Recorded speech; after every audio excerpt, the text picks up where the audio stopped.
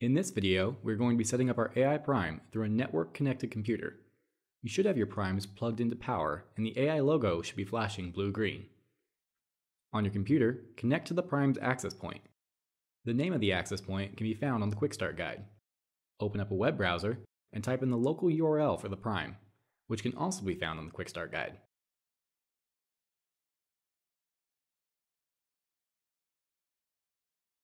On the prime's web page, click Not Connected in the top right of the screen. Choose your home network from the list of available Wi-Fi networks and enter in the password.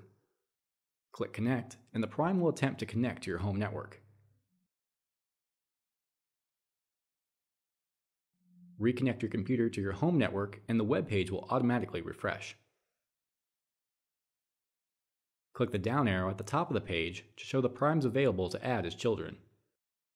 Choose the primes you would like to add, then click Connect. The parent prime will add the chosen primes as children.